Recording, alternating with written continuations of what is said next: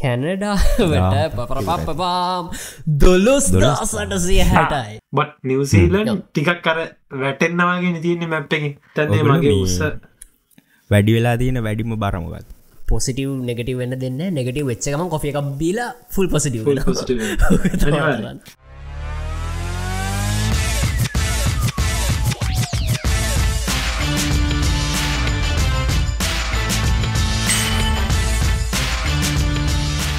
ඕකේ මොකද වෙන්නේ voice episode 97 තව 3යි අපේ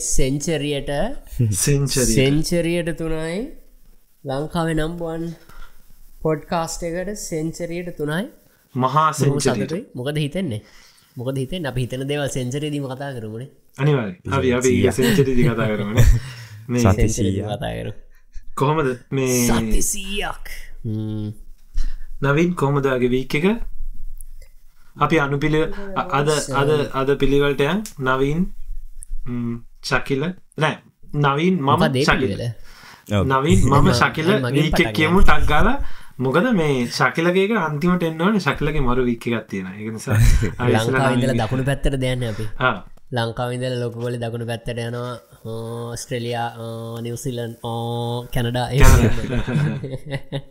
ඕකේ මචං අපි මේ මම නිකන් මට දැන් මතක් වෙච්ච උඹ ඒක කිව්ව හින්දා අපේ රටවල් තුනෙන් ඈතින්ම තියෙන්නේ කැනඩාවද ලංකාවට ඔව්නේ ඔව් කොයි පැත්තෙන් ගත්තත් ඈතින්ම තියෙන්නේ කැනඩාව කොයි පැත්තෙන් ගත්තත් ඈතින්ම තියෙන්නේ කැනඩාවනේ ඔව්නේ ඔව් යන්න වෙලාව යනවා මම අපි හරියටම බලමු මොකද Australia how far is Sri Lanka to Australia ඔස්ට්‍රේලියාවට ලංකාවෙන් ඉඳලා කිලෝමීටර 6810යි නිව්සීලන්ඩ් වලට ඔස්ට්‍රේලියාවෙන් ඉඳලා කිලෝමීටර 10917යි ඩෑම් සන් 10000 කැනඩාවට පපරපපපාම් 12,860යි කැනඩාව නිව්සීලන්ඩ් කිලමිටර් 2000ක ඒ කියන්නේ මම අර ගියපු ට්‍රිප් එකකටත් වඩා අපි ඩ්‍රයිව් කරන් ගියේ ඒ ට්‍රිප් එකකටත් වඩා අඩු දුරක් තියෙනවා අපි 3000 ඩ්‍රයිව් කරන්නේ දා මොකද මේ මම ඒක අහුවේ මට ඒක නිකන් අර ආයෙ නිකන් ප්‍රශ්නයක් වගේ වුණේ මොකද මචං මේ මම දන්න විදිහට දැන් අර ඕස්ට්‍රේලියාව ලංකාව දිහා මැප් එකෙන් බැලුවම මෙහෙම 160 බැලුවම පේනවා ඕස්ට්‍රේලියාව ළඟ තියෙනවා බට් නිව්සීලන්ඩ් ටිකක් අර වැටෙන්නා වගේ තියෙන්නේ මැප් එකේ අන්තිම කොනේ නිකන් වැටෙන්නා වගේ තියෙන්නේ ඒක හින්දා මම හිතන්නේ චුට්ටක් එක දුරයි ඒක සාමාන්‍යයෙන් මේ ටිකක් දුරයි කොහමද මේ නවංගේ යද්දී ට්‍රාන්සිට් එකක් තියෙනව නේද ඔව් මට මම හිතන්නේ ෆ්ලයිට් එකත් පැය 13ක් හරි 16ක් හරි එනවා එතකොට ට්‍රාන්සිට් එකකුත් තියෙනවා ඔව් දුරයි ඔස්ට්‍රේලියාවේ මෙල්බර්න් වලට එහෙම ඩිරෙක්ට් ෆ්ලයිට්ස් තියෙනවා ලංකාවේ ඉඳන් තියෙනවා නේ එළිම යන්න පුළුවන් ඒක ඔව් මෙල්බර්න් වලට එකක් තියෙනවා ඒක හැබැයි හරි ඇඟට අමාරුයි කියලා තමයි ගොඩක් අය කියන්නේ අර එක දිගට යනවා එක දිගට යනවා ටිකට් වෙන්න පැය 10ක් right ඉතින් කොහමද අපි පටන් ගමු අපේ වීක් එක නවීන් ඕගොල්ලන් අපි සාදරයෙන් පිළිගන්නවා අපේ 97 වෙනි ට්‍රයැන්ගල් පොඩ්කාස්ට් එකට ඉතින් ලංකාවේ නම්බර් 1 පොඩ්කාස්ට් එක අරගෙන එනවා අද අපි ඕගොල්ලන්ට අපි තුන්දෙනාම ඉතින් මේ අද තුන්දෙනාම පොඩ්ඩක් හොඳ එනර්ජි ලෙවල් එකක ඉන්නේ ඒක කියන්න ඕනේ විශේෂයෙන් නවීන් ඔයාගේ වීක් එක කියන්න ඔයාගේ රස විස්තර කියන්න මේ වීක් එකේ මම දැක්ක දේශානී එක පොඩි කොෆි අවුට්ස් එහෙම ගිහින් තිබුණා මම දැක්ක ස්ටෝරිස් ඒවා මේවා ඔව් මේ දේශානී එක්ක ඉතින් කොහොමත් මම ඊට කලින් කියන්න මාළුත් හැබිට් එකක් පටන් ගත්තා මේ කරන්න මේ ජිම් යන එකට සම්බන්ධව මම දැන් ඔගොල්ලෝ දන්න අලුත් ගෙදරට මූ වුණාට පස්සේ මට සති 3මාරක් 4ක් විතර ජිම් එක මිස් වුණා. එහෙම මේ මිස් වුණ හින්දා මේ මම යන්න පටන් ගත්තා දැන් මම හිතන්නේ මේ දැන් 3 හරි 2 සති 2මාරක් වගේ දැන් යන්න පටන් ගත්තා. පටන් ගත්තට පස්සේ මේ මට ක්ලික් වුණ දේ තමයි මගේ බර මගේ ජිම් යන කාලේ බර කීයයි කියලා දෙන්න ඔන්න පොඩි ගෙස් කරන්න ඔය දෙන්නට අවස්ථාව දෙන්න ශකිලටයි නවංගටයි. ගානක් හිතාගෙන නවංග කියන්න බලන්න මගේ බර කීයක් විතර තියෙන්නේ නැද්ද කියලා දවා හිතන්නේ. ජිම් යන කාලේද ජිම් යන කලින්ද? ඔව් දැන් මේ සති ගානකට කලින් මම ජිම් ගියා නේ දෙකට මේක දෙට එන්න කලින් හිතන්නේ කීයක් තිබ්බ කියලා 75ක් 75ක් ශකිලා හිතන්නේ කීයක් කියලා. ඔව් 70 80 අතර තමයි මාත් හිතන්නේ. නෑ 80ක් කියන්නේ 75 76 80 යන්න ඉඩ තියෙනවා. ඉඩ තියෙනවා. 69 70 අතර තමයි මම දෝලණය වෙවි හිටියේ. right. ඔව් මගේ බර 69 70 අතර දෝලණය වෙවි හිටියේ කිලෝග්‍රෑම්. මම දැන් අපි ගෙදර ඔක්කොම අස් කරලා හරි ජිම් යන්න පටන් ගන්න ඕනේ කියලා මං හිතුවා හරි දැන් බර වැඩි වෙලා ඇති යම් බාන එකයි කකා බිබී යන්න නැහනේ. එහෙම කියලා මම නැග්ගා ස්කේල් එකට. ඔයගොල්ලෝ හිතන්නේ මොකක් වෙන්නේ නැද්ද? අඩු වෙලා කිලෝ දෙකක් අඩු වෙලා 66ක් කිලෝ දෙක හමාරක් 66ක්. ඔව් 66ට බහැලා මම බැලුවා. ඒ කියන්නේ මගේ අර ගේන්ස් ඔක්කොම බහැලා. ඒ කියන්නේ ඊට පස්සේ හොඳට මම ඔයාගේ 70 ගානක් වගේ කිව්වේ මම මගේ මහතම කාලෙට මං ඉන්නවා 79ක් හරි 80ක් හරි. එතකොට මං හිතන්නේ මගේ උස වැඩි වෙලා තියෙන වැඩිම බර මොකක්ද? මගේ 80. මම 86. මම 86 87 ගින් දිනම. මම ඔස්ට්‍රේලියාදී මගේ බර 86යි. මංගේ වැඩිම ගිහින් 80. හරි 89 කියන්නේ ලොකු ජම්පෙනිය. එතකොට ඔයාගේ බර කීයද? ඔයාගේ උස කීයද නවීන්? මම 5'8යි. 5'8යි. ශකිල? මම 5'8. 5'8 5'10ක් මම 5'9ද මම 5'9 සෝරි මොකද මට මතකයි ශකිලයිම එකාංගලකින් තමයි වෙනස. මාත් 5'10යි. මාත් 5'10යි. ඒ කියන්නේ අපි තුන්දෙනාම එක උසයිද? එක උස වගේ. ඔව් අපි තුන්දෙනාම එක උස. මොකද ඒ උස අනුව තමයි 80ට රීච් කරන්න අඩු ගානේ පුළුවන්. මං හිතුවා නවීන් මට වඩා චුට්ටක් හරි මිටි ඇති කියලා. ඒකයි මම ඔයාට 75ක් තිබ්බේ. ඒ කියන්නේ ඔයාගේ ශරීරයෙන් ඔයා චුට්ටක් පොඩි ඇති. දැන් මගේ ශරීරයට වඩා දැන් මගේ සේම් උස නම් මගේ ශරීරයට වඩා ඔයා චුට්ටක් පොඩි ඇති. අපි දැන් ඒ ළඟට දැකලා නැහැ නේද නවීන්? ඔව් මම හිතන්නේ අර බිල්ට් එක කියලා දෙන්නේ. ඒ කියන්නේ අර ෂෝල්ඩර්ස් මගේ ගොඩක් පළල නැහැ. මේ අර මගේ ලීන් එකක් තමයි තියෙන්නේ. මේ දැන් නවංගගේ ශකිලගේ මම හිතන්නේ ටිකක් බ්‍රෝඩ් එකවල් තියෙන්නේ. මේ මගේ පොඩ්ඩක් ලීන් මම හිතන්නේ. මගේ දැන් බර 77ක්. 77 ඒක මම හිතන්නේ ඕකේ නේ මචං. ඔව් 77ක් ඒ කියන්නේ අනේ මන් දන්නේ නැහැ. ලොකු මං ඉස්සර ඉඳන් ඒ ගානේ තමයි මූව් වෙන්නේ. වෙනස් වුණේ මම මේ 70ට අඩු වෙලා නැහැ ගොඩ කාලෙකින් මට ඒක හොඳට මතකයි. මම දැන් 69 ආයි කොහම හරි මම දැන් ජිම් යන්න අරගෙන දැන් බා හරි ඔයාගේ හොබි එක කියන්නකෝ අමතකුණා. හොබි අපි පොඩ්කාස්ට් එක මම ගයිඩ් කරන්න. මේ හොබි එක තමා මචන්ස්ලා හොබි එක තමා මචන්. අපි මචන් අර නිකන් මේ හින වටේ යනවා. විශේෂයෙන් මට ඔය පුරුද්ද තියෙනවා. මට මොනවා හරි කියවන්න ගත්තම මම මේ මාතෘකාව ඔස්සේ මචං අර නිකන් මේ තානෝස්ගේ ටයිම් ලයින්ස් වගේ මෙහෙම කැඩිලා මල්ටිවර්ස් වෙනවා අන්තිමට බ්‍රාන්ච් එකක්වත් නැහැ. හරි anyway මේ මං කියන්න ගත්තේ අලුත් එකක් පටන් ගත්ත මේ ඔයගොල්ලෝ අහලා තියෙනවද my fitness pal කියලා app එකක් තියෙනවා. මේ මං දාගත්ත ඒ app එක. ඒ app එකේ basically කරන්නේ ඔයා කන කෑම ට්‍රැක් කරනවා. එතකොට ට්‍රැක් කරාම එයා පෙන්නනවා ඔයා දවසට කිලෝ ජූල් කීයක් කනවද කියලා. ඕකේ මරුම දේ තමයි නවංග මේ අපිට පුළුවන් මොන හරි කඩේට ගිහිල්ලා හිතනකො මයිලර් එකක් ගත්තා කියලා. පිටිපස්සේ බාකෝඩ් එක ස්කෑන් කරලා මේ ඒ කියන්නේ ඒකේ නියුට්‍රිෂන් chart එක වගේ එක තියෙන එක ස්කෑන් කරාම වගේ ඒක පුළුවන්. ඒකට පුළුවන් ඔක්කොම ඒවා ටික ගන්න. නෑ. සුපර්. ඔව් ඒකට ගන්න පුළුවන්. මේ ප්‍රීමියම් වර්ෂන් එක විතරයි බෑග පුළුවන්. මේ ඊට අමතරව දැන් අපි හිතමු අපි කන කෑම අපි කියමු අපි මං අද හාල් ග්‍රෑම් මෙච්චරක් කනවා. චිකන් මෙච්චරක් කනවා. ඒ වගේ අපිට ඒවා දාන්න පුළුවන්. ඊට පස්සේ ඒ කියන්නේ මං කියන්න එක 100% හරි තිත්තට කැලරිස් ගන්න ඔක්කොම තියෙනවා කියලා. බට් ඒකේ හොඳ රෆ් එස්ටිමේෂන් එකක් එනවා.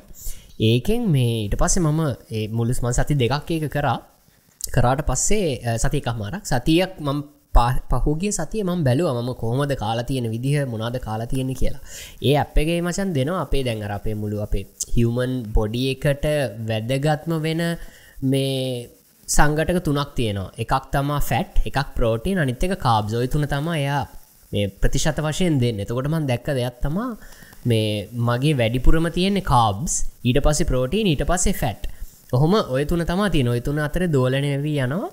ඊට පස්සේ ඔය chart එකේ දෙනවා අපේ උස බර කියන දේවල් ටික ඇතුළත් කරන්න ඕනේ මුලින්ම. දුන්නාට පස්සේ පොඩි මේකක් දෙනවා. ඔයා කිලෝ ජූල් සතියකට කොච්චර ඒ කියන්නේ ඔයාගේ ඇඟේ ශක්තිය කොච්චර තියාගන්න ඕනද දවසකට කියලා එයා දෙනවා ටාගට් එකක් දවසකට කිලෝජූල් 10315යි ඔයාගේ ඇඟට කියලා. ඊට පස්සේ මම කන කෑම සහ මම එක්සර්සයිස් අනුව මට ඒක අඩු වැඩි කරන්න පුළුවන්. දැන් කාපුවා මෙහෙම වැඩි වෙනවා, ජිම් ගියපුවා මෙහෙම අඩු කරලා අර ඒ වගේ ඒක මරුම් වැඩේ සතිය අවසානයේ දවස් 7ක ඇවරේජ් එක බලලා අපිට මේ නිගමනය කරන්න පුළුවන් මේ සතියේ අඩු වැඩි කරලා මම හරි ලිමිට් එකේ ඉන්නවද කියලා. ඉතින් ඒක මාරම එක්සයිටිං. මොකද මම දකින දෙයක් තමයි වීකෙන්ඩ් එකේ මෙහෙම දර්ශන නවංගගේ කොෆි ඩේට්ස් කියලා.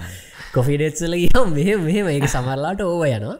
බට් වීක් ඩේස් වල මම ටයිට් ඩයට් එකේ ඉන්නේ. අර ඔයගොල්ලෝ දන්නද ඉන්ටර්මිටන්ට් ෆාස්ටිං කියලා මේ දෙයක් තියෙනවා. මේක මම හිතන්නේ මම දන්න කාලේ ඉඳන්ම කරගෙන යනවා. ඉන්ටර්මිටන්ට් ෆාස්ටිං කියන්නේ ඔයා රැට කන්නේ අපි කියමු මම රැ 7:00ට කනවා කියලා. 7:00ට ගියාට පස්සේ පැය 12 16 අතර ප්‍රමාණයක් යනකම් මම වෙන කිසි දෙයක් කන්නේ වතුර සහ එක්ක 0 කැලරි කොෆි එකක් ඒ වගේ දෙයක් තමයි කන්නේ. මේ මුකුත් කන්නේ. සෝ මම රෑ සාමාන්‍ය 7:00ට ගියාට පස්සේ ආයි කන්නේ දවල් 12න් පස්සේ. එතකොට අර ලොකු ගැප් එකක් තියෙනවා. ඔකට කියනවා ඉන්ටර්මිටන්ට් ෆාස්ටිං කියලා. ඉතින් ඔයකයි ඔය ටික මේන්ටේන් කරගෙන එනකොට පුරුදුනා මේක මාර ගති. ඉතින් ඒ හින්දා මට ලේසි අර එක මේකක් යන හින්දා මට මාර ලේසි මේ ඩයට් එක මේන්ටේන් කරන්න. මේ අම්බෝ ඔය දැන් සාමාන්‍යයෙන් මචං ඔය වගේම දේවල් නේ. ඒ කියන්නේ අපි ඕක ඔයා හිතලා ඉන්ටර්මිටන්ට් ෆාස්ටිං එක කරාට මං හිතන්නේ මෙහි සුද්ධියෝ ඕක තමයි ඉබේ කෙරෙන්නේ. උන් ආයේ හවස 6ට කෑවට පස්සේ එළි වෙනකන් කන්නේ නැහනේ. 6ට 7ට කෑවට පස්සේ ඩිනර් ඩන්. ආයේ ඊට පහුවෙන්ද උදේ 9ට 10ට කොෆි එකක් බොයි ඕන්නන්නේ. ඔව් කොෆි එකක් රැට බොන්නෙත් නෑ මං. අනිවාර්යෙන් උදේ තමයි උදේ තමයි බොන්නේ. දැන් එතකොට දැන් එහෙම තමයි මේ මිනිස්සු අර කෙට්ටුවට ලස්සනට ඉන්නේ. දැන් අපි එහෙම නෙමෙයි. දැන් අපි 6ට මොන හරි කෑවොත් එහෙම දැන් ආයේ 8ට 9ට මොන හරි ඕනේ. ආයේ පොඩි එකක් ඕනේ. පොඩි අයිස්ක්‍රීම් එකක් ඕනේ. සමහරලාට මායි සචින්තයයි මේ රැට කාලා අපි තුන් 8ට 9ට රැට කෑවා කියලා රැට කාලා ඔන්න චොකලට් එකක් මොන හරි කාලා අයිස්ක්‍රීම් එකක් හරි මොන හරි එන ඩෙසර්ට් එකක් කාලා 11ට 12ට විතර ඇඳට යන්න ඔන්න මෙන්න දෙන්න මූණ බලාගෙන තේකක් බොමුද කියලා දෙනවා කියලා මොනවද එකක් හදාගෙන ආයෙ මොන ඉතින් අර අපි දෙන්නේ ඒ වගේ සමහරලාට ඇඳට යන්න ඔන්න මෙන්න දෙලා හැබැයි මෙහෙම එකක් තියෙනවා ඔයා අහලා තියෙනවද කපල් එකක් ගෑන් ළමයයි පිරිමි ළමයි වෙන වෙනම ඉන්නවට බැන්දට පස්සේ දෙන්නම මහත් වෙන්න ගන්නවා කියලා. ඒක ඇත්තක්. මොකද මේ දෙන්නෙක් එක්ක ඉන්නකොට කියන්නේ අර ඒ කන සීන් එක පොඩ්ඩක් වැඩි. අරට බඩගිනලාට මෙයත් කන මෙයාට බඩගිනලාට එයත් කන. දැන් මට සීන් එක දැන් දේශානි නැහැනේ. ඒ හින්දා මට දැන් ටිකක් ලේසි මේ මේන්ටේන් කරන්න. මොකද මට ඕන වෙලාවට මට ඕන විදිහට මම කන්නේ වීකෙන්ඩ් එකේ තමයි හිතෙන ඒවා කනවා. අයිස්ක්‍රීම් එකක් කනවා. අර ඒ වගේ දේවල් කරන්නේ. ඉතින් මගේ සතියේදී හරි එක්සයිට්මන්ට් එකක් වුණා ඕකෙන් නවංග මේ සහ මම පොඩ්ඩක් ධනාත්මකව ජීවිතය දිහා බලන්න පුරුදු වුණා. මොකද පෞගේ ටිකේම හරි අපි ඩවුන් වෙලා හිටියේ මං ඉතින් ධනාත්මක හිතන්න පටන් ගත්තා. මං හිතුවා නෑ මම උදේ නැගිටලා සීතලේ ජිම් ගිහිල්ලා ආයේ ෆුල් දවස එනර්ජිට ඉන්න ආයේ කිසිම දෙයකට පොසිටිව් නෙගටිව් වෙන්න දෙන්නේ නැහැ. නෙගටිව් වෙච්ච ගමන් කොෆි එකක් බීලා ෆුල් පොසිටිව් වෙනවා. වාගේ සතිය කොහොමද නවංග? මාත් මචං මේ සතිය මගේ හරි සුන්දර සතියක් කියන්න පුළුවන්. ලස්සන සතියක් කියන්න පුළුවන්. මේ ස්ටාර්ටින් විත් මගේ සතියේ කියන්නේ අපි අඟහරුවාදනේ අන්තිම පොඩ්කාස්ට් එක කරේ. අඟහරුවාද බදාද බ්‍රහස්පතින්දා සිකුරාදා කියන දවස් තුන නිකන් සස් කාලා ගියා වීක් එකේ.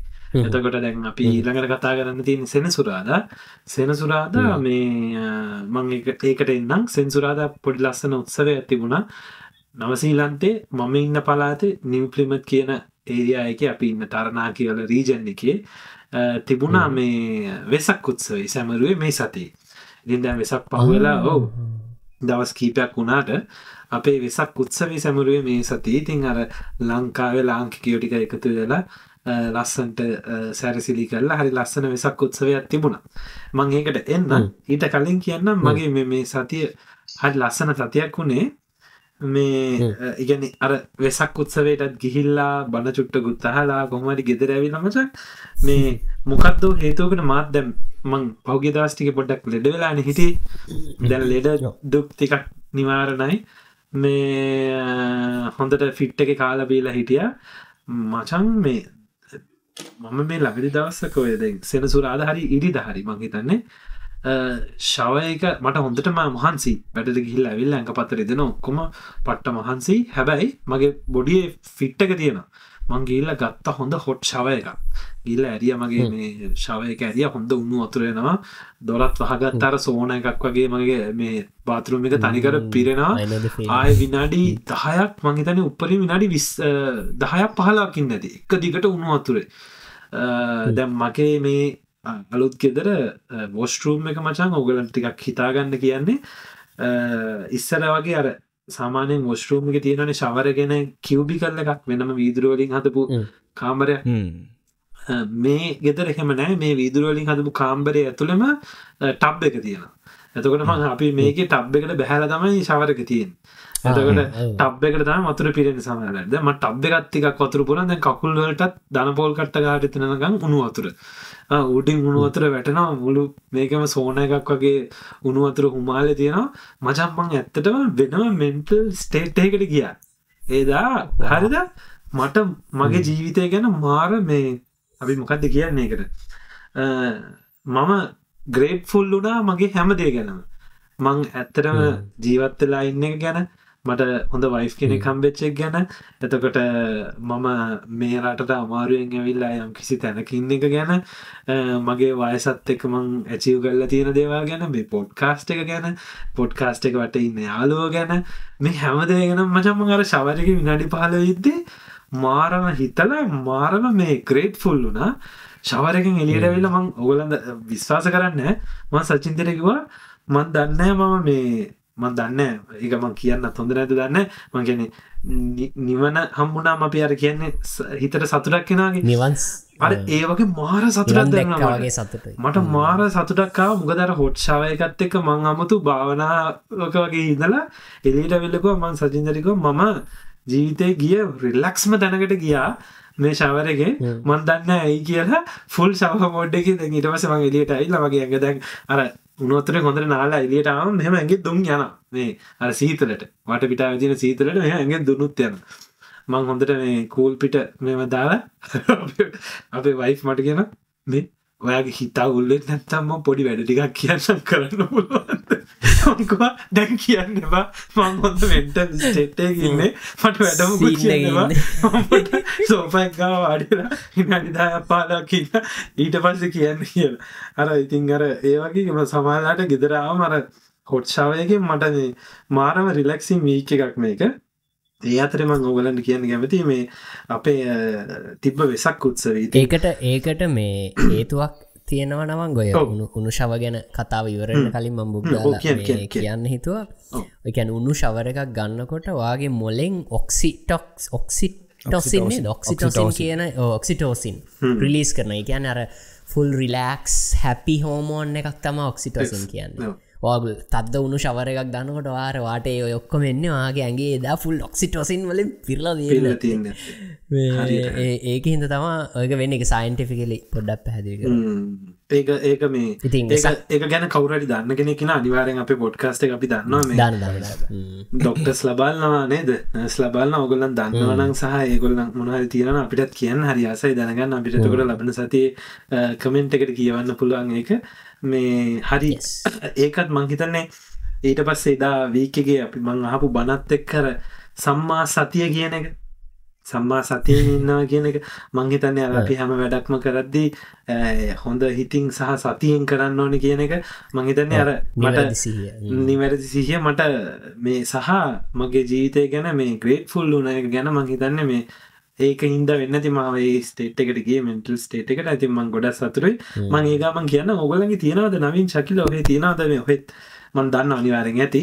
ඕගොල්ලන් ගිහින් තියනවද සහභාගී වෙලා තියනවද වෙසක් උත්සවයට ශ්‍රී ලාංකිකයන් කරන ඕස්ට්‍රේලියාවේ තියෙන මේ මම සහභාගී වෙලා නැහැ. මම දන්නවා මෙහි තියෙනවා මේ තියෙනවා දන්සල් එහෙමත් තියෙනවා.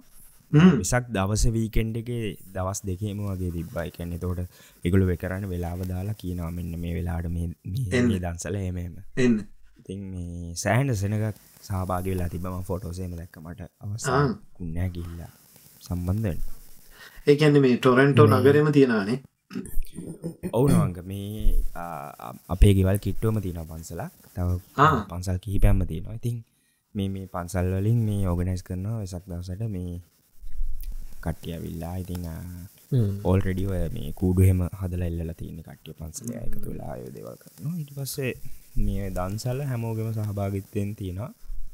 මේ එතකොට නවීන් ගින් තියනවාද දන්සලකට සහභාගී වෙලා තියෙනවා? දන්සල විතර නෙමෙයි වෙසක් උත්සවය. ඔස්ට්‍රේලියාවේ දරන් දන්සල් මම හිතන්නේ ලංකාවෙත්. මං හිතන්නේ කියන්නේ ඒක තමයි. ඔස්ට්‍රේලියාව මෙල්බර්න් සිඩ්නි වල තියෙන තරම් මේ හැමතැනම දන්සල් තියෙනවා. නෑ ඇඩිලේඩ් වල මහලුකු ජනගහනයකුත් නෑ. ඒත් මම හිතන්නේ දන්සල් 4-5ක් විතර තියෙනවා සාමාන්‍යයෙන්. මෙල්බර්න් වල ඊටත් වඩා තියෙනවා. අනික් ප්‍රාන්ත ගැන මන් දන්නේ නෑ. මේ මෙල්බර්න් වල අපි ස්ටුඩන්ට් කාලේ තමයි ඉතින් ඔය දන්සල් කියන එක මාරම අනිවාර්යෙන් යන්නේ කන්න තම්වෙනනේ. හින්දා යානික යාළුවෝ සෙට් එක ඉතින් සමහර දවසට ගොඩක් වෙලාවට ෆ්‍රී කට්ටියම වාහන දෙක තුන ගෙන ගලා යනවා දන්සල් වන්දනා කරන්න. මේ මට මතක එකපාරක් අපි ගියා මෙල්බර්න් වල තියෙනවා බෙරික් කියලා කිලෝමීටර් මම හිතන්නේ මේ යුනිවර්සිටි එකේ ඉඳලා පැයක විතර ඩ්‍රයිව් එකක් ගොඩක් දුර තියෙන්නේ බෙරික් කියලා පැත්තක්. ඒ පැත්තට ගියාම මෙල්බර්න් වල තියෙනවා මම දන්න විදිහට පන්සල් කීපයක්ම තියෙනවා. මම ගිහිලා තියෙන්නේ පන්සල් දෙකකට එකක් කොහෙද තියෙන්නේ නරේවරන්ද මට මතක නෑ කීස්බරෝ කීස්බරෝ කියලා පැත්තක් තියෙනවා. ඒකට නම් වැඩි වෙලා යන්නේ පැය භාගයක් වගේ ඩ්‍රයිව් එක. අනිත් එකට පැයක් විතර බෙරික් පන්සල. ඔය බෙරික් පන්සලේ දන්සලට තමයි මං ගියේ. අපි යාළුවෝ කට්ටිය ගිහිල්ලා මේ වාහනේ පාක් කරලා වාහනේ පාක් කරන්නත් සෑහෙන අමාරු නේද තැන හොයාගන්න. මොකද මේ දන්සල තියෙන දවසට මචං මාර විදියට සෙනගෙන එනම් මාරුණා මේ තැනක් හොයාගන්න පාක් කරන්න. ඊට පස්සේ පාක් කරලා ගියාට පස්සේ තියෙනවා චූටි පොඩි තෝරණක්. අර වෙසක් සැරසිලි පොඩි තෝරණක්. ඒ වගේ අර හරි ෂෝක් ඉතින් ලංකාව වගේම. ඊට පස්සේ පෝලිමට ඉතින් කට්ටිය ඉන්නවා. ගියාට පස්සේ ඉතින් දෙන දෙයක් තියෙන දේවල් ඉතින් තෝරණක් තියෙනවා කියන්නේ අර ෆීලිං එක මේ අනික ඔය බෙරික් පන්සල තියෙන පැත්තත් ටිකක් ඈතට වෙන්න ටිකක් අයිසොලේටඩ් වගේ පැත්තක තමයි තිබෙන්නේ. දැන් සමහර විට ගෙවල් ඇති මන් දන්නේ මේ ඉතින් ඒ හින්දා අර ෆුල් මරු ඉතින් ඒ එක්ස්පීරියන්ස් එක.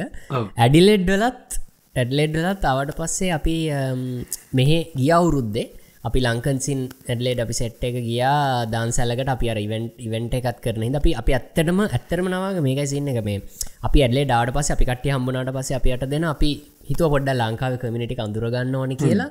ඒ හින්දා තමයි අපි ගොඩක්ම දන්සැලට ගියේ ඇත්තටම. දන්සැලේ තියෙන කෑම කන්න එහෙම නෙමෙයි. අපි කතා වුණා අපි දැන් මේ අපි යට දෙන අතට දෙනවා විතරයි දන්න. පොඩ්ඩක් කට්ටිය අඳුර ගන්නත් එක්ක අපි යන් කියලා. මොකද අපි ඕන උනා ඉතින් කට්ටිය අඳුර ගන්න කොහොමද ඇඩ්ලේඩ් කියලා බලන්න. අපි ගිය අවුරුද්දේ වෙසක් එකට තිබ්බ දන්සලක් මචන් මේ බත් දන්සලක් හරි මොකක් හරි එහෙම. මේ අපි හැබැයි අපි කට්ටිය පරක්කු වෙලා ටිකක් රෑ වෙලා තමයි ගියේ.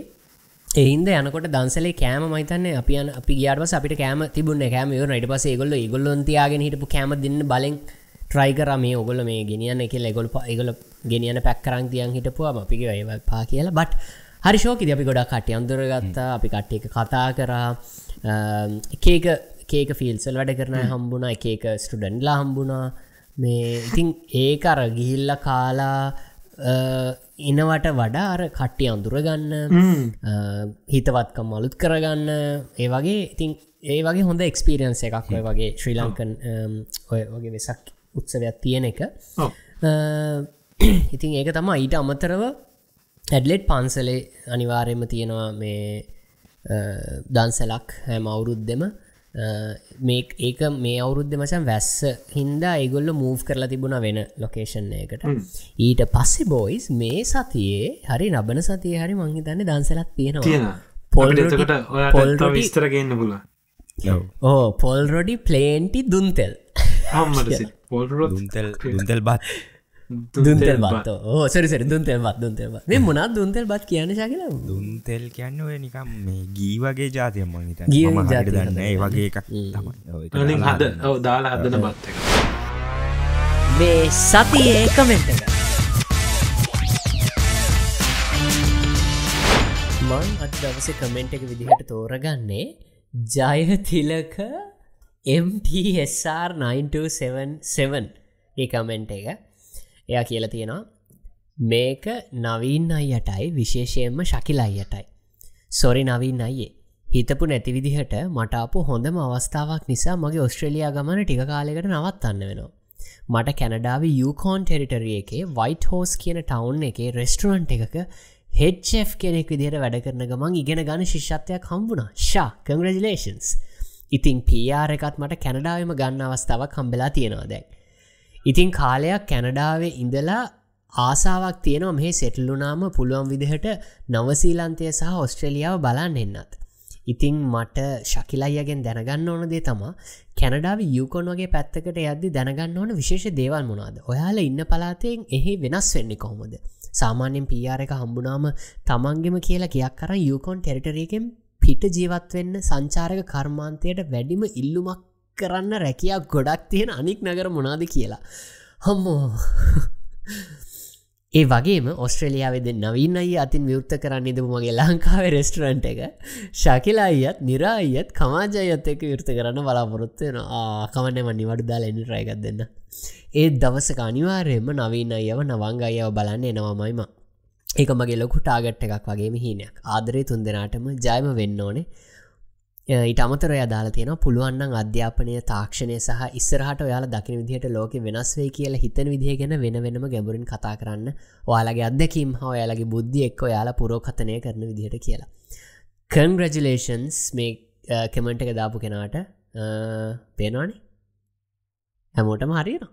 රයිට්.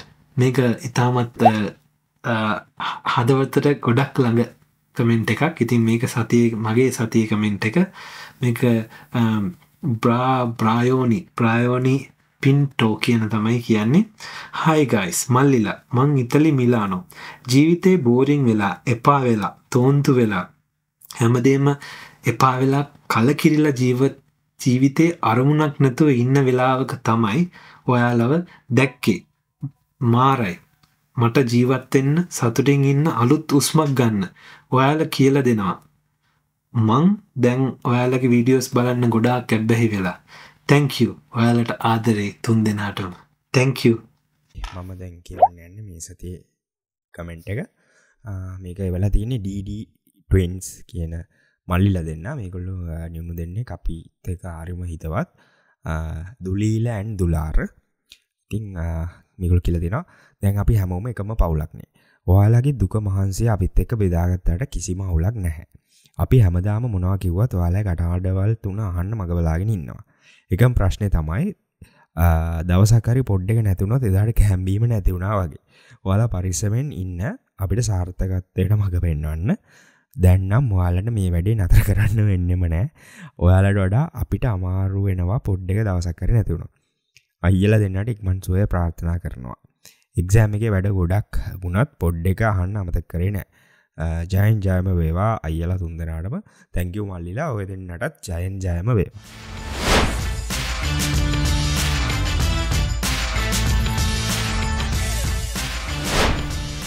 ඉතින් මිහිදන්සල ගැන කිව්වොත් ඔන්න ඉතින් දැන් මේ මම දැන් මේ පළවෙනි පාට තමයි මම මේ තරණාකි වල වෙසක් උත්සවයකට සහභාගී වුණේ නෑ.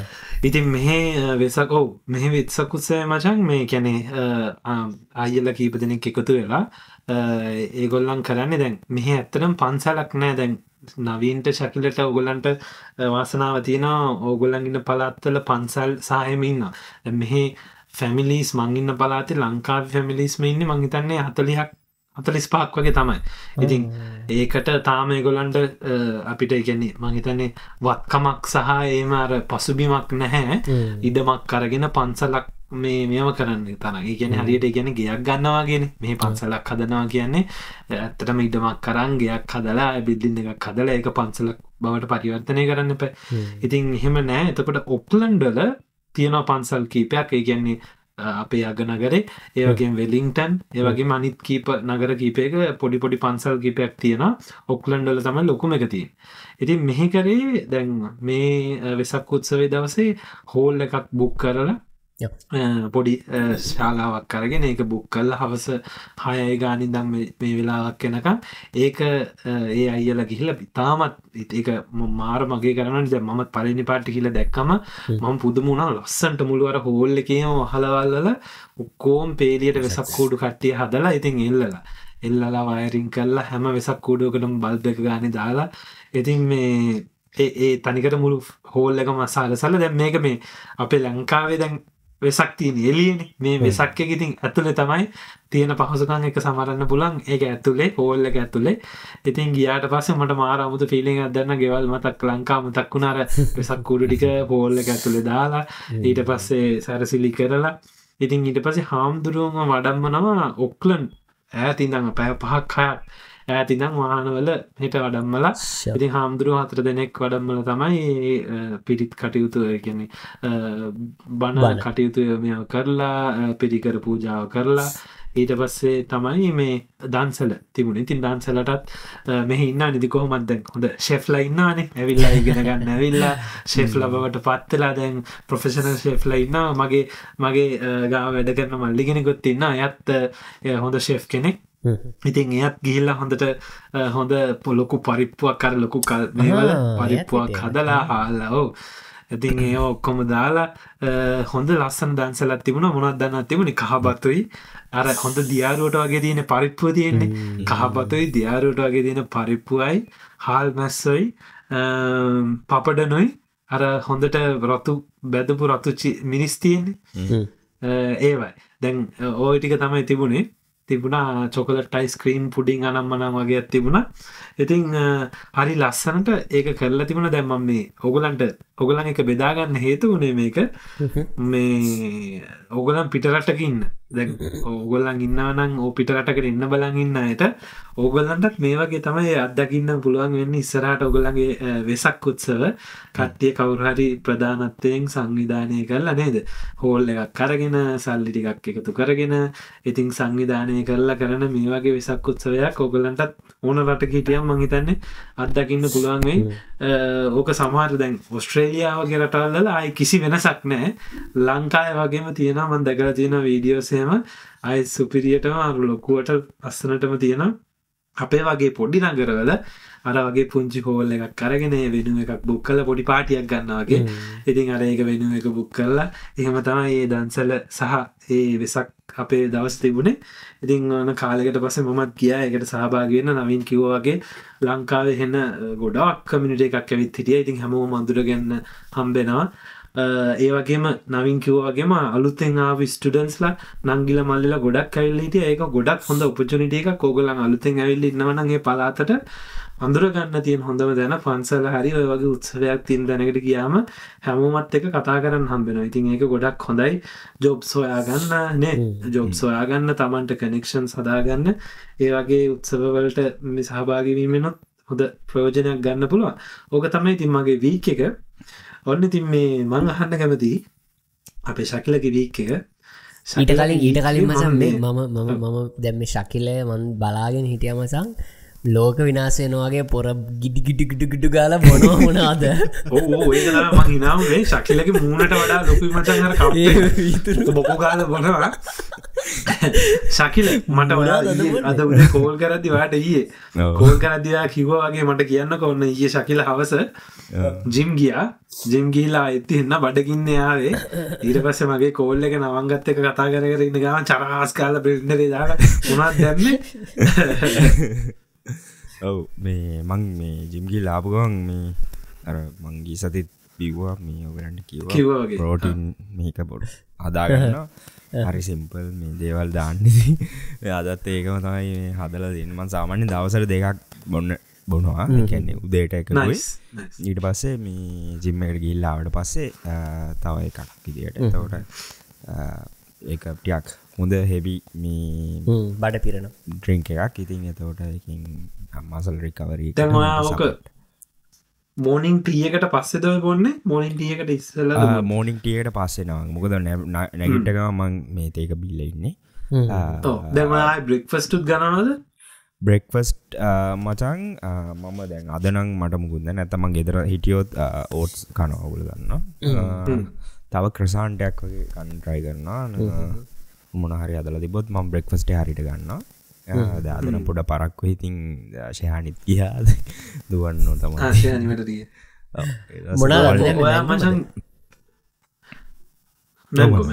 මැංගෝ පාට තමයි මැංගෝ මැංගොයි මචන් ඔයා කිව ඔයාගේ ප්‍රෝටීන් එක මොකක් දැම්මට හරි අසාවත්තිමන දැනගන්න කැනඩාය මොනත් තියන ප්‍රෝටීන්ස් කියලා මෙහෙ මේ ප්‍රෝටීන් මේජ බ්‍රන්ඩ් ඔක්කොම වගේ තියෙනවාද කියන්නේ ඔකලෝ සාමාන්‍යෙන් අහලා තියෙන නම් ගෝල් ස්ටෑන්ඩ් වගේ තිනවා මොසල්ටෙක් කඩ කීපෙකුත් තියෙනවා මේන් විකුණන දෙම මේක ගත්තේ ඔගුලු අහලති මේ කොස්ට්කෝ කියලා කඩයක් ගැන මේ ඇවිලා හෝල්සේල්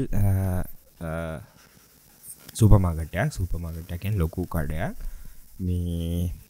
මේක ටෙල් ලෝකෙත් හැමතරම තියෙනවා මන්දන්නවා වල කැන්ඩාව හරි ෆේමස් මේකේ තියෙන්නේ සබස්ක්‍රපෂන් මොඩල්ලයක් එකන ඔයා මේක මෙම්බ කෙනෙක් වෙන්න ඕන මේ කඩෙන් බඩු ගන්නනම් එතකොට අවුරුද්ධට කොස්කො ඉයලි ගානක් යනවා එතකොට $120 ඒක පැකේජස් දෙයක් තියෙනවා මම හිතන්නේ 60 එකක් තියෙනවා 120කට එකක් තියෙනවා මේකේ විශේෂත්වය මේකේ ඔයාට බඩු විකුණන්නේ බල්ක් ඒ කියන්නේ සාමාන්‍යයෙන් අපි තොග සයිස් එකට තොග කියන්නේ අර අපි කොහෙට හරි කඩේකට B2B බිස්නස් යනකොට යන තොග තරන්නේ මේ තමන්ට දැන් අපි දෙමු ටිෂු පේපර්ස් කියලා ටිෂු පේපර්ස් ලොකු 24 පැක් එකක් වගේ දැන් සාමාන්‍යයෙන් අපි වෙන සුපර් මාකට් එකකට ගියොත් තියෙන්නේ උපරිම 4 පැක් එකක් හැබැයි මේ 24 මාර ලාභයි ඒ කියන්නේ හතරේ පැක් එකක් පොඩි වෙනත් සුපර් මාකට් එකක $5ක් වෙනවනම් මේ 24 වාට ගන්න පුළුවන් $12ක් විතර දෙන්න. එතකොට මේ ලොන්ග් ටර්ම් වාට ලොකු වාසියක් වෙනවා ඉතිරියක් වෙනවා. ඉතින් මේ හොඳ ප්‍රොඩක්ට්ස් තියෙනවා නේද? සහ කෑම. එතකොට මචං අර $100 ගාණක් ගෙවන්නේ ඒක අවුරුද්දට වීක්ලි ඔයා ගන්න බඩු බිලට අමතරව නේද? ඔව් ඒක membership fee membership ඒකට ඔයාට කාඩ් එකක් හම්බෙනවා. හැබැයි ඒකෙන් වෙන benefits වැඩි. මේක කෑෂ් බැක් එකක් තියෙනවා ඒක ඔප්ෂන් එකක් මේකට අවුරුද්ද අවසානයේ ඔයා ෂොප් කරපු තරමට ඒගොල්ලෝ 1% එකක් ඔයාට කෑෂ් බැක් එකක් දෙනවා පෙට්‍රල් මේ ඩීසල් හැමදේම සාමාන්‍ය මාකට් ප්‍රයිස් එකට වඩා අඩුයි ඉතින් ඔයා කඩේට යන වෙලාවටම මේ එතන ඒගොල්ලන්ගේ ෂෙඩ් එක තියෙනවා එහා පැත්තෙන් ඒකට දාලා ෆුල් ටැන්ක් කරගන්න පුළුවන් ටිකක් තරමක් අඩු පුතේ ඒතකොට ලොන්ග් ටර්ම් තමයි මේකේ වාසිය තියෙන්නේ සෑහෙන්න මිනිස්සු ෂොප් කරනවා මට මේ ප්‍රෝටීන් එක ගැන කිව්වේ නිර්මාල් කලින් ගත්ත එක ඉතින් try කරලා බැලුවා හොඳයි මේ දැන් මේක සාමාන්‍යයෙන් ගෝල්ඩ් ස්ටෑන්ඩ් කිලෝ දෙකක් මෙහෙත් $130ක් plus tax 120 plus tax විතර වෙනවා මේක lean fit කියලා බ්‍රෑන්ඩ් එකක් lean fit එකේ මේක කිලෝ දෙක මේක 30 grams per ස්කූප් තියෙනවා ප්‍රෝටීන් මේක ගත්තේ ඩීල් එකක් තිබුණා $50කට වගේ ඒක 62ක් දෙකද 63ක් විතර half වලටත් වඩා අඩුයි නේ ඔව් ටිකක් අඩුයි මේ අනිත් එක මේ කිසි වෙනසක් නැහැ කැන්සර් ප්‍රෝටීන් නේ ඔයගොල්ලෝ බීලා තියෙන අය දන්නවා ඉතින් අර ටිකකට පස්සේ එනවා ඕට් එකට දාලා මම ඕට් වලට දාලා ෂේක් එක වතුර දාලා මික්ස් කරලා ගන්න මට මේ මම කන්න try කරලා තියෙනවා මේ මට ඒක ටිකක් අමාරුයි මේ ඕට්ස් එක මම ඒකයි මට මේ සෙට් වෙච්ච මේ රෙසිපිය මම හොයාගත්තේ ඒ කියන්නේ මට මේක කොහෙන්ද හොයාගත්තේ බොන්න පුළුවන් මං අම්බ වලට ආසයි මං හරිද අම්බ කන්න ආසයි මේ ඔගොල්ලෝ මේ බොරවත් දන්නේ මැංගෝ ලැසි මම ලැසි ඒ කිරි ಜಾති කන්නත් මං හරි ආසයි මේ යෝගට් වගේ දේවල් ඉතින් මං ඉස්සර ගෙදර ඔය මැංගෝ ගෙනල්ලා ඕක හදනවා මැංගෝ ලැසි එතකොට මට හිතුණා දැන් මට මේක බොන්න පුළුවන්නේ මේකටම මට කරන්න තියෙන ස්කූප් එකක් දාන්න එක විතරයිනේ කියලා නිකන් try කරලා බැලුවා ඊට පස්සේ යෝගට් දැම්මම වෙන්නේ මේ තික් වෙනවා ඒක නිකන් පල්ප් එකක් වෙනවා මේක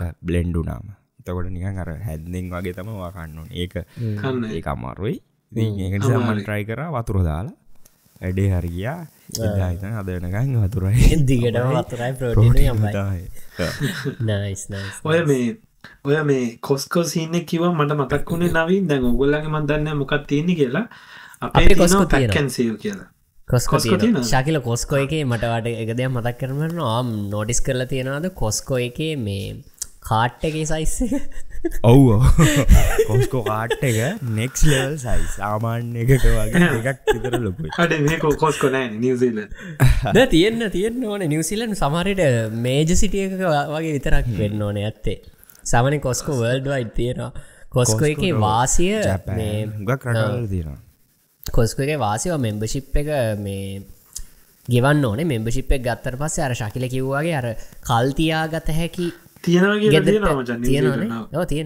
කල්තියාගත හැකි බඩු ගන්නකොට අර දැන් ටොයිලට් පේපර්ස් ඊට පස්සේ ටිෂූස් ඊට පස්සේ තමුණාද ඔය ප්‍රෝටීන් වගේ දේවල් ඒ වගේ අර ගොඩාක් කල් තියාගන්න පුළුවන් ඒවා ගන්න එක ඉතින් මාර ලාභයි ලොන්ග් ටර්ම් ඇත්තටම කෑමත් ලාභයි නවීන් කෑම ජාති දැන් මේ ඒ කියන්නේ මේ මං ගිය සතියේ කලින් පාර ගිය වෙලේ ගත්තා මේ සැමන් බට් ගොඩක් බල්ක එකක් එනවනේ එතකොට අර ඒක තමයි ප්‍රශ්නේ ගැන දැන් වෙන තැනක දෙකයි නම් ඔයාට හතරක් හම්බෙනවා මේකේ අන්න හරි එතකොට අර ඔයා ගෙනල්ලා ගෙදර ස්ටෝර් කරගන්න ඕනේ ආයි මේ මට සැමන් කා ඉන්න වෙන්නේ සකිල වේල හතරට ෆේල් දෙනවා මං ගෙනල්ලා කෑලි වලට කපලා ෆ්‍රීස් කළා එතකොට ෆ්‍රීස් කරන්න නයිස් ඒක තමයි දැන් මං කියන්න ගියේ දැන් අපේ මෙහි තියෙනවා අපිට පැක් ඇන්ඩ් සේව් කියලා ඔය ලංකාවේ ඔය මේ ක්‍රමයට කට්ටිය පුරුදු නෑනේ දැන් සාමාන්‍යයෙන් අපි ෆුඩ් සිටි එකට වඩු ගන්න ගියාම ලංකාවේ නේද මේකකට ගන්න ගියාම අවශ්‍ය තරමට අරගෙන නෙන්නේ බීම බෝතලයයිද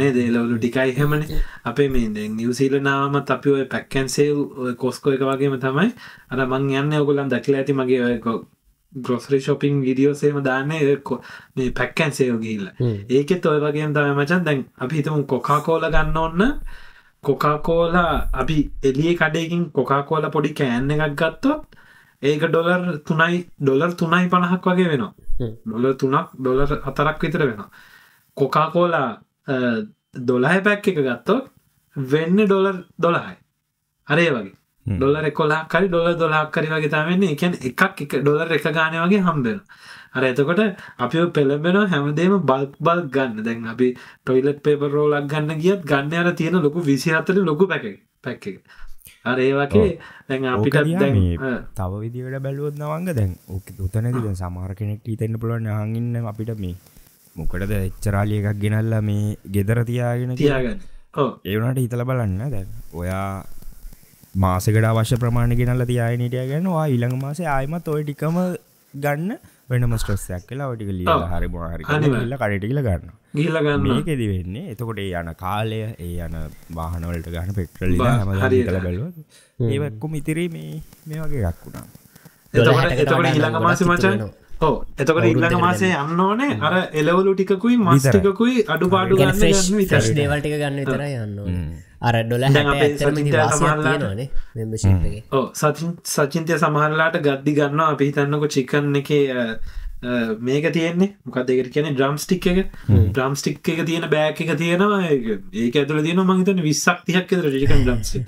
දැන් ඕක අරගෙන අර ෆ්‍රීසර් එක දාලා තිබ්බට පස්සේ ආයෙ ගන්න ඕනේ නැහැ ඊළඟ මාසෙටම.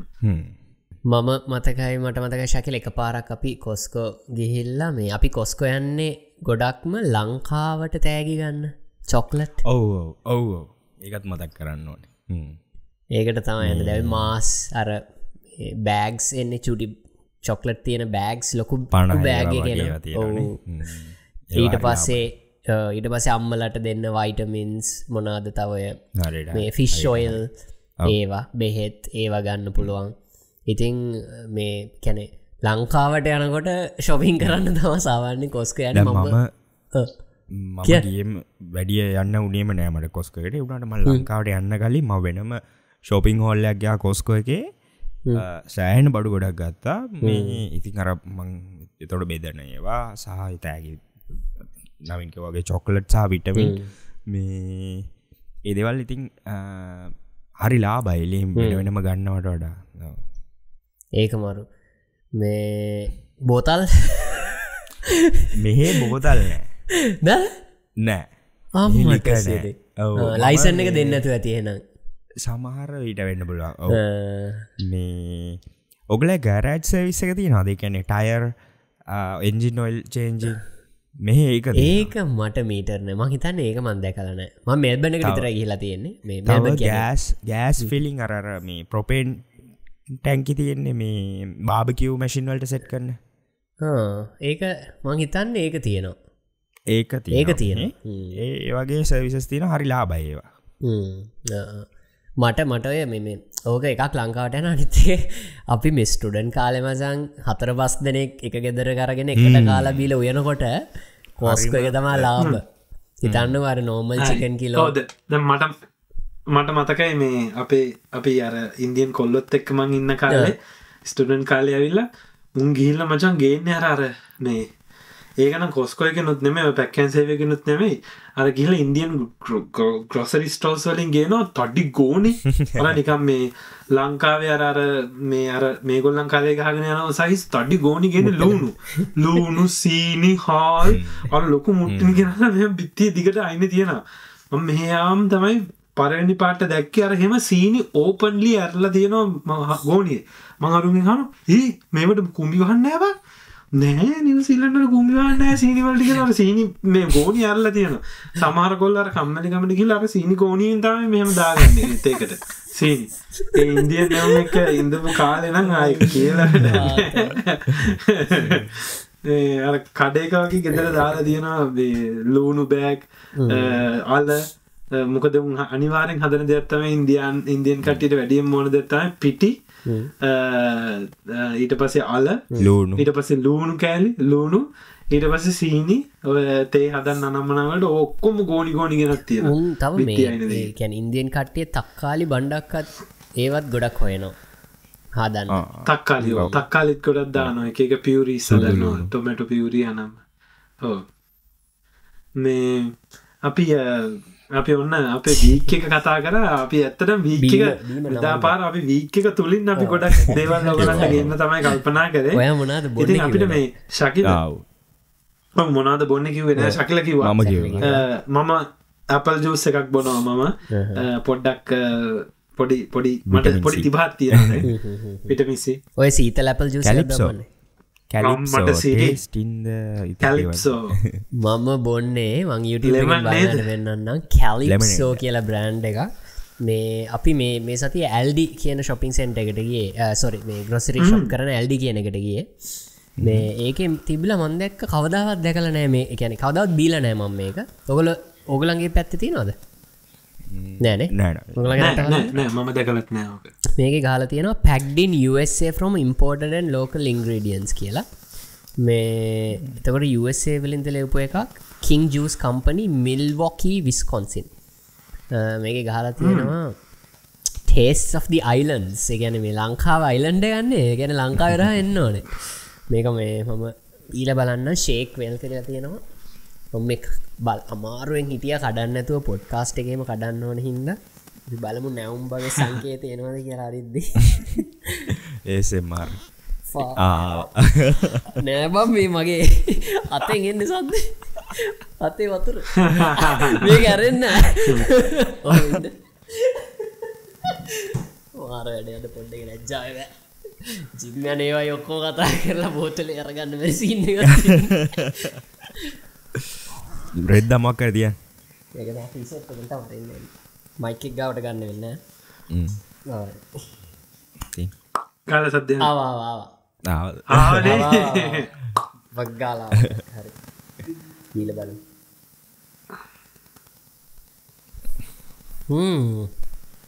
ලෙමනේඩ් රහ එනවා ඇඹුල්ද නෑ ඇඹුල ලාවට තියෙනවා ලෙමනේඩ් රහ හොඳට එනවා අර ලෙමනේඩ් වල එන්නේ චුටි අර නිකන් කුඩු රහක් වගේ ඒක හොඳට එනවා තව මේ නිකන් රේනු චුට්ටක් තියෙනවා අපි නයිස් මම දැක්ක අපේ පොඩ්කාස්ට් එක අහන අසන්නෙක් දාලා තිබුණා මේ ස්ටෝරි එකක් අපි මේ ඩ්‍රින්ක් එක බොන වෙලාවේ නේද නවීන් ඩ්‍රින්ක් එක බොන වෙලාවේ යා වීඩියෝ එකක් දාගෙන යා ඔෆිස් එකේ හරි කොහෙද වැඩ කරන ගමන් අපේ පොඩ්කාස්ට් එක අහන ගමන් ඒකේ අපේ ක්ලිප් එකේ ගියේ මම ඩ්‍රින්ක් එකක් බොයිලා මොකක් හරි මේක නම් එච්චර අල්ලන්නේ නැහැ දාලා තිබ්බා.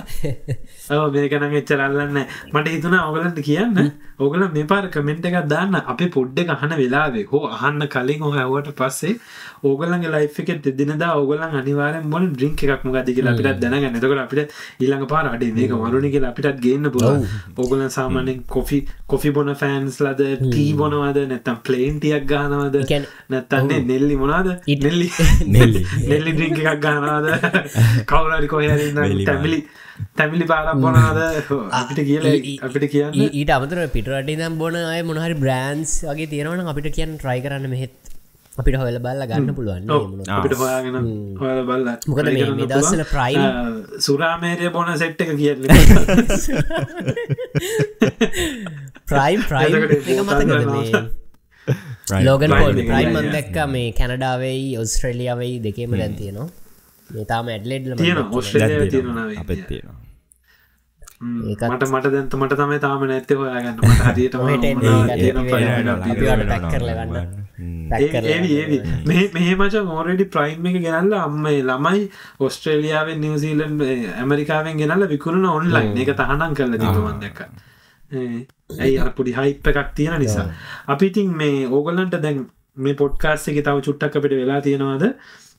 අපි හිතුවා මේ නවීන් ශකිලා අපි මොකක් හරි බලමුද අපේ ඔයාගාව ගේම් එකක් මොන හරි තියෙනවද? එහෙම නැත්නම් අපි පහුගිය සතියේක දැම්ම ලස්සන මේ ස්ටෝරි අපේ පොඩි පෝස්ට් එකක් අපිට කියන්න කියලා. ඕගොල්ලන් තාම දැක්කේ නැත්නම් ගිහිල්ලා බලන්න අපේ කමියුනිටි පේජ් එකේ තියෙනවා Triangle Podcast YouTube channel එකේ කමියුනිටි පේජ් එකේ පෝස්ට් එකක් දාලා තියෙනවා අපිට කියන්න කියලා. ඒකේ අපි කිව්වා ඕගොල්ලන්ගේ අදහස් යෝජනා චෝදනා ඔක්කොම දාන්න හැමදේම කියන්න අපිට මොනවද අපි ඒකින් පොඩි දෙයක් අද Q&A එකක් නෙමෙයි ඕගොල්ලන් අපි මොනවද කතා කරන්න ඕනි කියන එක නවීන් ඒකේ මොනවද කැමති දෙයක් තියනවද පොඩි දෙයක් අපිට තෝරගන්න එතනින් ඒකේ තියෙනවා මට ඊට කලින් මට මේ අහන්න හිතුණා මම මේ ළඟදී ශකිලගේ මේ ස්ටෝරිස් වගේක් දැක්කා ශකිල මේ හොඳ ලස්සන රවුමක් ගහලා තියෙනවා අපි එතනට පොඩ්ඩක් කම්පු මෙතන ගියේ ඒක අහන්න ඕනේ. ඔව් මේ දවස්වල මම තව දෙයක් කරන දෙයක් තමයි මේ පොඩ්කාස්ට් එක නිසාම නවීන්ගේ ශකිලගේ ස්ටෝරිස් බලද්දි මාර attention to අර details දෙනවා මේ මොකද මේ හැම දෙයක්ම අපේ පොඩ්කාස්ට් එකේ කතා කරන්න වැදගත් ඉන්න මම දන්නේ ඔය දෙන්න මගේ ස්ටෝරිස් දකින්නවද බලනවද කියලා මම ඔය දෙන්නගේ වුණා සෑහෙන details හොඳට කැප්චර් කරගන්නවා. ඉතින් පහුගිය දවස්වල මම දැක්කා ශකිලගේ වයිෆ් දානවා ලස්සන ස්ටෝරියක්. ශකිලගේ කටින්ම කියන්නකෝ ලස්සන පරණ බිල්ඩින් තියෙන පළාතක ශකිල බයිසිකලයක් පැදගෙන යනවා කියන්න ශකිල. මේ අපි මේ සෙන්සුරාදා පොඩ්ඩක් එළියට ගියා ෂෙහානි මේ පොඩ දවසක් ඉඳන් කීටියක් ඔය හරි කන්න ඉතින් එක්කගෙන ගියා හවස එතන නම තමයි නයගරා on the lake. මෙතන අපේ ගෙදර Niagara on the lake Niagara on the lake අපි ගහලා බලමු. එතන නම අපේ ගෙදර ඉඳන් ඒ කියන්නේ මිසිසාගේ ඉඳන් පැය විනාඩි 10ක් වගේ ගත වුණා අපි ගියපු වෙලාව අනුව. නැත්නම් සාමාන්‍යයෙන් පැයක විතර ගමනක්. මේක අර හරි ලස්සන පොඩි ටවුමක්. මේ මේ ගමක නම පිස්සු හැදෙනවා අඩේ නයගරා on the lake. මචං Google එකේ image section එකට යන්නකෝ. මං අර කිව්වා වගේ මට මවා ගන්න පුළුවන් ඒක දැක්කම දැන්. එතන මේ අර ඉස්සර කාලේ වගේ බිල්ඩින්ස් ඒ ඔක්කොම තියෙනවා. ඉතින් අර ඒ පැත්තේ පරිසරය හරි ලස්සනයි. එක පැත්තකින් පාක් එකක් තියෙනවා අනිත් පැත්තෙන් ලේක් එක. ලේක් එක කියන්නේ ඔන්ටාරියෝ ලේක්. ලේක් එක පේනවා. මේ අර තනි කෙලින් පාරක් දෙපැත්තේ කඩවල් තියෙන්නේ නිකන් කඩ මණ්ඩියක වගේ. මේ ඔක්කොම කියන්නේ ටුවරිස්ට් ඇට්‍රැක්ෂන් විදියට හදපු කඩවල් තියෙන්නේ. ලස්සනට අර පාරේ දෙපැත්තේ රතු පාට මල් වගලා තියෙනවා. රතු පාට කහ පාට රෝස පාට මල් වගලා තියෙනවා. මචං ඕක දෙන්න විශ්වාස කරන්න ගන්න නැහැ. මෙච්චරම නැති වුණා තරනාකි මේ වගේ මචං ටික. මේ වගේ පාර දෙපැත්තේ සරපේ සිටි එක මේ වගේ පාර කෙලින් පාර දෙපැත්තේ කඩ හැමදැනම නවංග මේ මල් තියෙන. ඉතින් එලියෝක මේ අයිස්ක්‍රීම් කඩ තියෙනවා.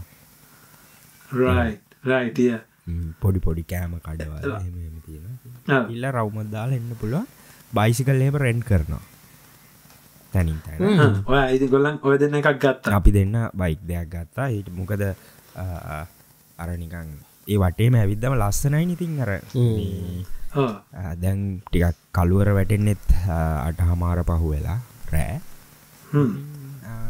අපි හිතුවා ඉතින් අපි ගියේ එතෙන්ට 6:00 කාලට වගේ ගිහිල්ලා ඉතින් බයික් එකේ වටේම රවුමක් දාලා එහෙම සැරේ ඊට පස්සේ කාලා එහෙම ආවා ඉතින් ඇවිල්ලා ඒ බයික් එක කීයද ශකිලා කියන්නේ මේ රෙන්ට් එක ඇප් එකක් තියෙනවා මේ ඇප් එකේ බයික් එකේ තියෙනවා මචං QR කෝඩ් එකක් මේ ඇප් එක ඔයාලා ඉන්ස්ටෝල් කරගෙන අර එකෙන් QR කෝඩ් එක ස්කෑන් කරන්න තියෙන්නේ එතකොට ඒකේ ලොක් එක අන්ලොක් වෙනවා අර ඉලෙක්ට්‍රික් ස්කූටර් එක වගේ සිටි එකේ තියෙන පැයකට $8යි පැයකට ඒක මාරලා බයිනේ ඔව් මාරලා බයි ඔව් ඉලෙක්ට්‍රික් ස්කූටර් එකට වඩා ලාභයි පැයක ඔව් ස්කූටර් එකක් පැයකට $20ක් හරි වගේ ගන්න අරමක් ගන්න ඉලෙක්ට්‍රික් එකක් ගන්නවනේ ඔව් අරකේ මචං මේ පදින්න බැටරිත් යන්නේ නැතුව ඇති ඒකේ බැටරි එකක් නෑ මේකෙම බැටරි එකක් නෑ ඒක ඔව් සමහරට ඒක බැටරි දාපු ඒවා තියෙනවා මචං ගන්නනේ මචං කල්පනා කරේ නිකන් අර වැම්පයර් ඩයරිස් එකේ පරණ සිටි එක අන්න ඒ වයිබ් එක තියෙනවා මචං ඒක තමයි මචං මට ඒ ස්ටෝරි එක ශිහානික ස්ටෝරි එක මේ අර දැක්ක ගමන් හිතට වැදිච්ච හින්දා තමයි මම ඒක අල්ලගන්නේ පස්සියෝ ගියා අස්සෝ ඉන්නවා අස්ස කරත්ත තියෙනවා මේ ඔන්න දැන් අපි ඇවිදගෙන අපි ගෙදර යමු කියලා අනිත් පැත්තට දැන් ඇවිදගෙන එනවා වාහනේ නවත්තගෙන එක පාට මෙන්න ඉස්සරහා මිනිස්සෙක් එනවා ලන්තෑරුමක් අරගෙන තනි කළුව ඇඳගෙන ඉස්සර කාලේ හැට් එකක් දාගෙන ලන්තෑරුමක් අරන් ඔව් එන පොලිමක් එනවා හරිද එන පොලිමක් කට්ටිය කතා කර දැව් අර එක තැන් පෙන් වගේ එන්නේ එතන තියෙනවා සර්විස් එකක් ගෝස්ට් රයිඩ් කියලා හරිද ගෝස්ට් රයිඩ් ගෝස්ට් ටුවර් හරි වගේ නමක් හරිද කොහමරි මේ ඒකෙදි වෙන්නේ මේ අර නිකන් එයා එහෙම ඇඳගෙන ඉඳගෙන එයා නිකන් අර වටේ අවට පෙන්නනවා එන ටුවරිස්ලාට ඒකට මම හිතන්නේ ගානක් ගෙවලා ඔයා යන්න ඕනේ මේ එයා අර චූටි ලන්තෑරුමක් මිනිහා පච ගගා යනවා ඉතින්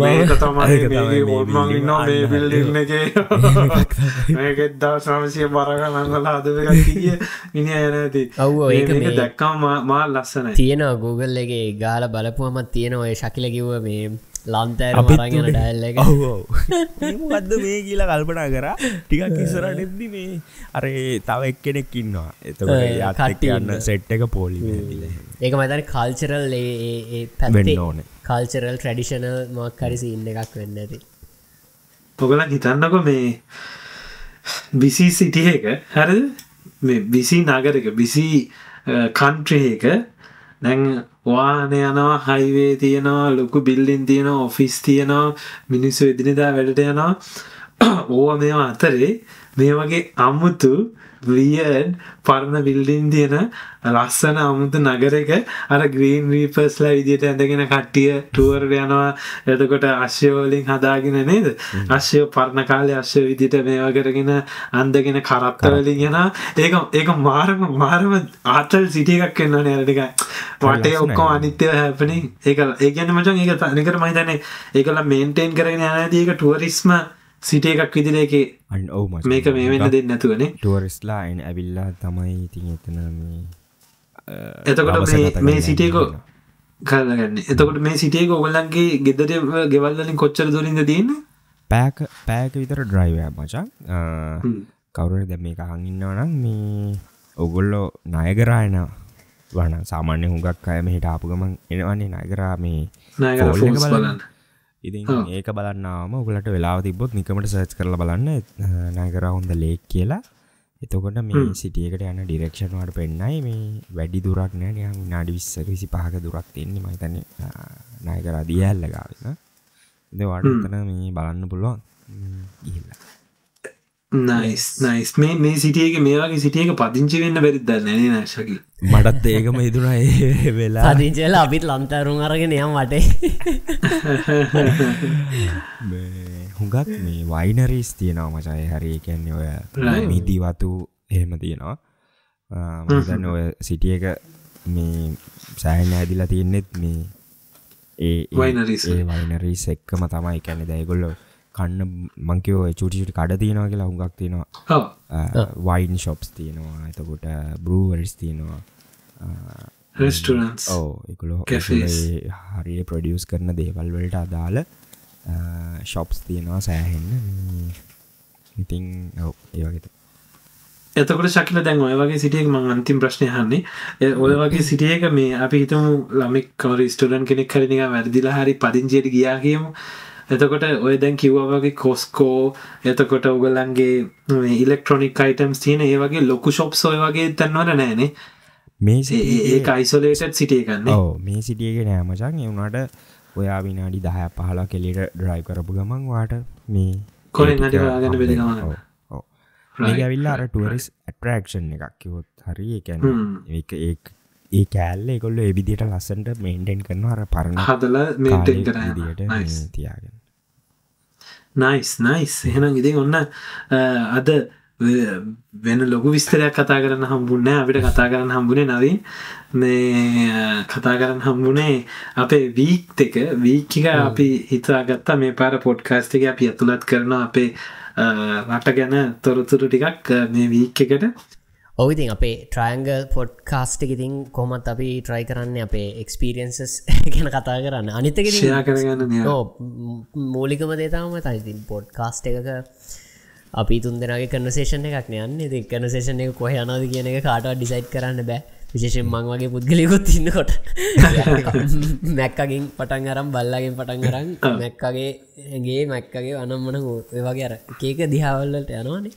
කතාව ඉතින් මං හිතනවා ඉතින් ඒකින්ද තමයි සමහර විට ඒක ඉන්ට්‍රස්ට් වෙන්නෙත් කියලා ලස්සන පොඩ්කාස්ට් එකක් කරා ඉතින් අපි හිතනවා ඔයගොල්ලන්ගේ දන්සල් කල්චර් එක පිටරට තියෙන දන්සල් විස්තරේ මං හිතනවා ගොඩක් අයට වැදගත් වෙයි කියලා මං අහලා නැහැ වැඩි ඒක ගැන කට්ටිය කතා කරනවා ඉතින් මං හිතනවා ඒක මං හිතන්නේ අපි බෙදාගත්ත එක ඇත්තටම ගොඩක් හොඳයි මම ලබන සතියේ ගියොත් මේ අලුතෙන් තියෙන ඇඩිලෙන්ඩ් දන්සලට මං අනිවාර්යයෙන් විස්තරේ කියන්නම් කොච්චර බිසි වෙනවද කියන එක අනුව මත තමයි ඉතින් තීරණය වෙන්නේ අනිත් එක මේ ඒක අගේ කරන්නත් ඕනේ මේ වගේ දන්සලක් කරනවා කියන්නේ මේ වගේ බිසි රටක තමන් පැයට වැඩ කරන්නේ මේ රටේ පැයට පඩිය හම්බෙන්නේ ඉතින් ඒ වගේ පැයට වැඩ කරන රටක පැයට පඩිය හම්බෙන රටක මේ ඒව ඔක්කොම වැඩ ඔක්කොම පැත්තකට කළා දන්සලක් වෙනුවෙන් මහන්සි වෙලා කැප වෙලා ඒක කරන කට්ටිය ගොඩක් සැක්‍රිෆයිස් කරලා තමයි මේ වගේ දෙයක් කරන්නේ. ඉතින් ඒක හරි අගය කරන්න ඕන දෙයක්. මට ඇත්තට මේකට සහභාගී වෙන්න උදව් කරන්න බැරි වුණා. මොකද මට පස්සේ තමයි ආරංචි ආවේ මෙහෙම දෙයක් තියෙනවා. එතකොට හැමදේම කරලා ඉවර වෙලා කට්ටිය යන්න සූදානම්ින් ඉන්න වෙලාවක ඉතින් මේ අපි බලමු දවසක අපිත් දෙයක් කරන්න නේද? ඒ වගේ දෙයක් අපි මං හරි ආසයි ලංකාවෙත් ඇවිල්ලා දන්සලකට සහභාගී වෙන්න කට්ටියට උදව් කරලා ලොකු එකක් කරන්න දවසක අපි මේ දන්සල කියන කල්චර් එක අපි ගෙනියන්න ඕනේ මේ සුද්දොන්ට මේ අපේ රටවල් වල ඉන්න අපි දැන්ට කරන්නේ මේ අපේ ලංකාවේ තියෙන Facebook group pages ටිකේ කටින් කට යවලා දැනුවත් කරන එකට එහෙම නැතුව අපි ඒ කියන්නේ පොඩි කමියුනිටි බේස් එකක් කරන්න පුළුවන් නම් අපිට මේ ඒක කල්චරල් ඉවෙන්ට් එකක් කල්චරල් ඉවෙන්ට් එකක් අපිට පොඩ්ඩක් කතා කරලා ඒ ටවුන් එකේ ඉන්න කවුරු හරි මන් දන්නේ ප්‍රාදේශීය සභාව හරි මොකක් හරි එහෙම මියුනිසිපල් කවුන්සිල් එකක් ප්‍රාදේශීය සභාව නෙමෙයි ඔව් කවුන්සිල් එකට කතා කරලා මං හිතන්නේ කල්චරල් ඉවෙන්ට්ස් කරන ඔව් කල්චරල් ඉවෙන්ට්ස් කරන සෙට් එකට කිව්වම එන්න ඒ කියන්නේ ඒගොල්ලන් කියන්න පුළුවන් මේක තමයි අපේ ශ්‍රී ලංකන් කල්චරල් ඉවෙන්ට් එකක් මේක අපේ මේන් ඉම්පෝටන්ට් එකක් මේකට එන්න මෙන්න මෙහෙම දන්සලක් තියෙනවා ඉට්ස් රයිස් ප්‍රමාණි තියෙනවා සෑහෙන එක්සයිට් වෙනවා දැන් කෑම කියන දේ මේ රටේ මහිතන ඔය රට වල් දෙකත් ඇතුළුව නිකන් දෙනවා සෑහෙන අඩු කොහේ අඩුයි හිතන්නවත් එන දෙයක් ඒක හොඳ වැල්ලුවක් තියෙන දෙයක් අපි මිනිස්සු ගොඩකට කෑම නිකන් දෙනවා සුද්දොත් ඇත්තටම මේ පුදුම වෙනවා උඩයි ඔව් අනිවාර්යයෙන් මම මගේ සුද්දෙක් මෙහි යාළුවෙක්ට මං දවසක් කිව්වා ලංකාවේ මෙහෙම කල්චරල් එකක් තියෙනවා අපේ කල්චරල් ඉවෙන්ට් එකක් තියෙනවා ඒකෙදි අපි දානේ කියලා එකක් දෙනවා මං ඒක කියද්දි නිකන් පොඩ්ඩක් අතිශෝක්තියෙන් දාලා කිව්වා දානේ අකම්ස් ගිවින් එකක් වගේ එකක් තියෙද්දි 300 to 400 peoples ලට එන්න දීලා කෑම දෙනවා රයිස් සුද්ද වා ඒක ඇත්තමද එන්න කියලා මිනිහ ටිකක් එක පාට අර අපි බෆර් ලෝඩ් වෙන වගේ මිනිහ කන්ෆියුස් කල්පනා කරගෙන ඉන්නවා එහෙම දෙන්න පුළුවන්ද කියලා. ඉතින් අර ඒක අපේ කල්චර් එකේ තියෙන ලස්සන දෙයක්. ඔව්. ඉතින් මේ ඔන්න ඔහොම තමයි අපේ පොඩ්කාස්ට් එක. ඉතින් ඕගලන්ට තව දෙයක් තමයි කියන්න ඕනේ අනිවාර්යෙන්. අපි සමහර වෙලාවට විශේෂ කාරණා විශේෂ ටොපික් ගැන කතා කරනවා. ඉතින් අපිට ටොපික්ස් ටිකක් තව කියන්න අපි එදා කිව්වා වගේ අපේ පෝස්ට් එකක් දාලා තියෙනවා. ඒකට තාමත් පරක්කු නෑ. ඔයගොල්ලන් ගිහිල්ලා දාන්න. අපි ඒකෙන් ටොපික්ස් අරන් ආසයි ඉස්සරහට ලස්සන දේවල් ටිකක් කතා කරන්න. ඉතින් එහෙනම් අපි අදට ගිහින් යන්න අපේ පොඩ්කාස්ට් එකත් එක්ක ඔයගොල්ලන් හැමෝටම. ඉතින් මේ ඔයගොල්ලන් අහගෙන හිටියට බොහොම ස්තුතියි. ඔයගොල්ලන් සමහරලාට ලෝකේ එක තැන් වල ඉඳන් අහගෙන ඉන්නේ නැති එක වෙලාවල් වල ඉඳන් අහගෙන ඉන්නේ නැති එක නේද ශකිල එක ජොබ්ස් කරන ගමන් අහගෙන ඉන්නේ නැති අපිට මේ හැමදේම කියන්න අපේ කමියුනිටි එකත් එක්ක කියන්න අපේ කමියුනිටි එකත් එක්ක ෂෙයා කරන්න අපි විතරක් නෙමෙයි මේ කමෙන්ට්ස් කියවන්නේ ඕගොල්ලන් වගේ මේක අහන හැමෝම මේක කියවලා එක ඕගොල්ලන්ත් එක්ක අපි ඔක්කොම එකට එකතු වෙනවා. ඉතින් ඒක අපිට ගොඩක් වටිනවා. මොකද අපි මේ පොඩ්කාස්ට් එකෙන් බිල්ඩ් කරන ලස්සන කමියුනිටි එකක් නිසා. ඉතින් එහෙනම් අපි අදට ගිහින් එන්නම්. ඕනවංග එහෙනම් අපි අදට ඉවර කරමු. මම ඔස්ට්‍රේලියාව ඇඩ්ලඩ් නගරේ ඉඳලා නවීන් MJ. දැන් වෙලාව රෑ 10යි කාලයි. එහෙනම් මම නවසීලන්තේ නිව් ප්ලමවුත් නගරේ ඉඳන් නවංග මට වෙලාව පාන්දර 12:45යි. මම කැනඩාවේ ඉඳන් එකතු වෙනවා ශකිල. මට දැන් වෙලාව උදේ 8:45යි. එහෙනම් අපි ලබන දේ ගිහින් එන්නම්. Bye. Bye.